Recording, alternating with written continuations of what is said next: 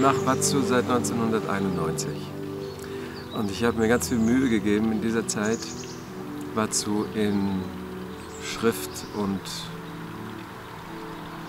Bild zu dokumentieren oder zu erklären. Es ist fast nicht möglich. Man muss es einfach erleben.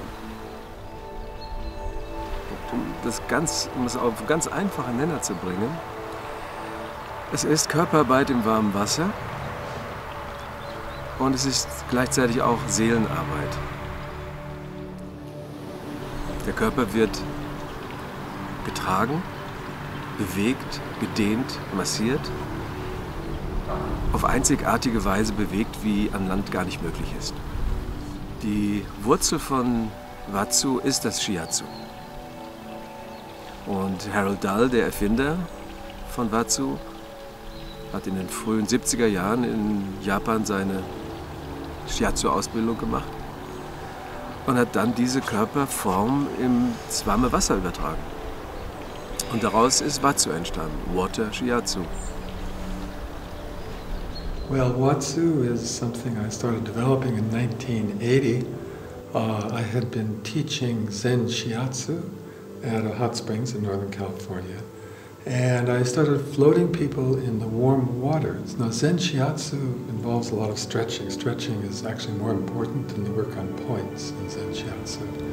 The principle being that by stretching, we bring the meridians to the surface and the energy flows more freely. And I found that floating people in the water and doing the stretches did that they was more effective in the water, stretching people, and it began in that manner.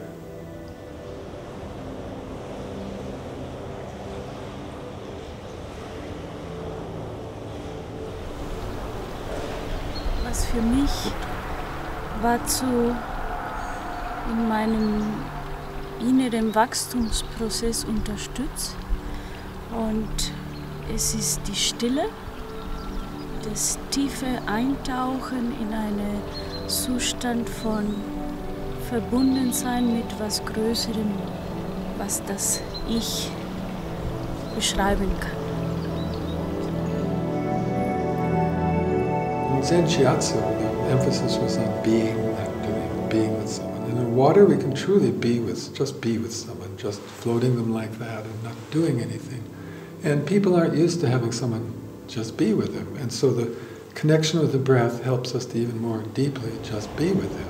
And so one of the things that happens is, and water is such a powerful element, people can access every level of their being during Watsu. So we don't try to control what they're accessing. They can go into any level. We're not trying to rebirth people. We don't have any special program. So the fact that we just be there and let them go into whatever level they're ready to go into and not force them into anything is healing in itself. To have someone not forcing you, just being with you.